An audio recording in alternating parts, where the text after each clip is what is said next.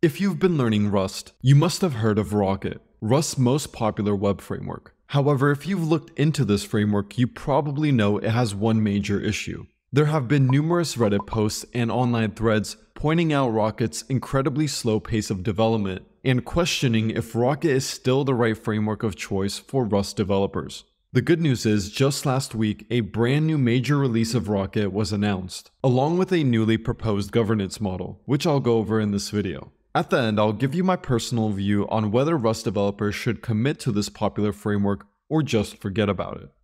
Rocket was created in 2016, just 1 year after Rust's first stable release, and it rapidly dominated over other web frameworks because of its unique focus on speed, type safety, and its simple API powered by Rust's macro system. Unfortunately, this success was short-lived and the project took a downhill trajectory for quite a while. Development crawled to a halt with no major version being released in over 4 years. In a GitHub PR comment, the creator and sole maintainer of Rocket, Sergio, mentioned that due to difficulties in his personal life, he didn't have much time to work on the project. However, this situation was not communicated well to the broader Rust community. Community members slowly lost hope in Rocket and started suggesting other frameworks like ActixWeb and Axum. And in May of 2023, Rocket was removed from arewebyet.org, a website that points Rust newcomers to recommended libraries and frameworks for web development in Rust. But just when all hope for Rocket's future seemed lost, last week 2 major announcements were made: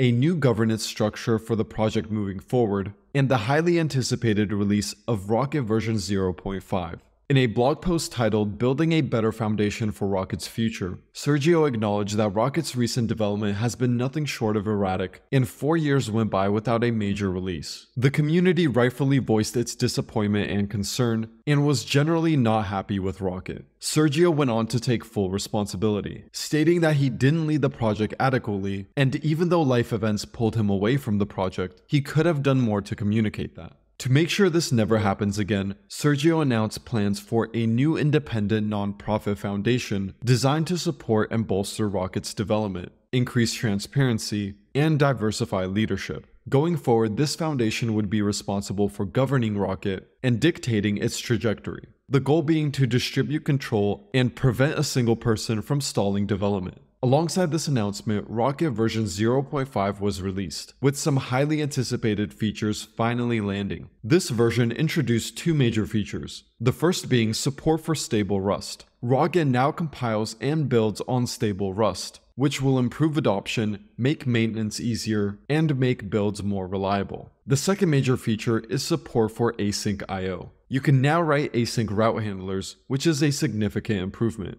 enabling concise, readable, and maintainable asynchronous code, enhancing the framework's performance and scalability for I/O-bound tasks, and making it easier to integrate with various libraries and frameworks within the Rust ecosystem. Some of the other features introduced were support for streams, server-side events, and WebSockets. This news makes me very excited about the future of Rocket. Rocket was the first Rust framework I ever tried, and it made building Rust servers really enjoyable for me. However, at this point, would I generally recommend this framework given its rocky history? If your project is already using Rocket, then I think it makes sense to stick with it. Switching frameworks can be a headache, especially for larger codebases. Luckily, you don't have to. Given the new major release of Rocket and the new governance model, I'm hopeful that the framework has a bright future. On the other hand, if you're starting a new project, then I would personally go with Axum. Axum is built by the Tokyo team and unsurprisingly has a deep integration with Tokyo. It's also the new CoolKid web framework for Rust and is gaining popularity rapidly.